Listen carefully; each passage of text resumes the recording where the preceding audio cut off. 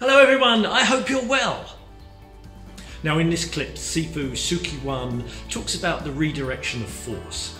Now he picks the biggest guy in the class and he gets him to push hard against him. And seemingly, he's just redirecting that force using a spiral shape of his arm. But if you look very, very carefully, what you can see is that he's releasing his shoulder. So he's allowing that spiral, not just through the comparatively weak lever of his arm, but he's allowing that spiral to go right the way through to his spine. So he's not absorbing the force, he's making a rotation to allow the force to be redirected. Whilst at the same time, he's making what we would call a rimi, if you like. He's entering back into the partner's centre. So he's not only redirecting, but he's redirecting his own force through to his partner.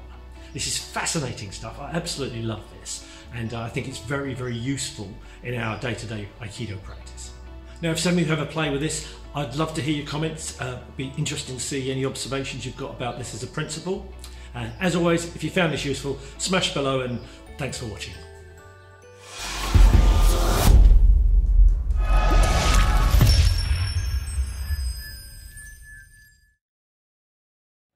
What's going to happen is that if there's pressure on the roll, you've got to have to use the ball to get rid of it. But I want you to get to a position where I want you to train so you take out the bridge on the roll first, okay, initially, so that obviously we're training, there's no reason why you can't get it. We're training to get 100% of it, okay. So if I grab Kieran just to prove the point there, just to show you what I actually mean there. When we're doing the first part, the tan has to do its job.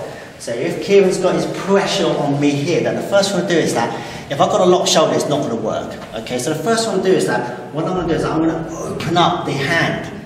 What's that? What does that tan do when it opens? Watch that elbow.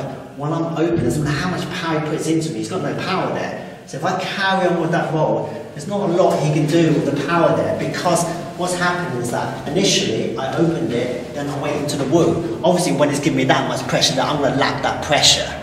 I could hold that pressure, but for what purpose? I'm just going to lack that position and let him go past.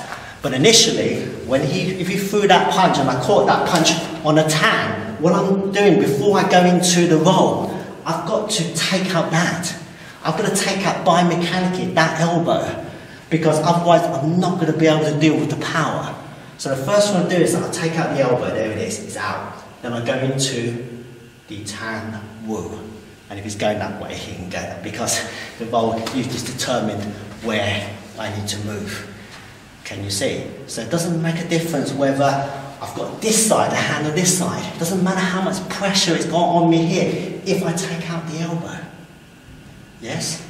So it's identical whether it's this side for a roll, yes, okay, or I'm doing it on this side for a roll. Because if I take that wider to really take out the elbow, you have something like this. Yes, if I take it a little bit inner, but what's happening is that that roll is not on the arm, it's on him. So when we roll, I'm looking for you with the roll, your centre, but taking out the elbow in the roll. Yes? So what happens, you would then straight away, got the tan, taking that out. It's on him. It's on him. So any energy? On him straight away. Okay. So, thank you. So again, when we're doing the roll, you've got to let the tan do the opening to take out the other person's bridge. Okay? So once you've got the distortion, we carry on. Okay? But I suggest when you do it first, do it faster to try and get the shoulders unlocked.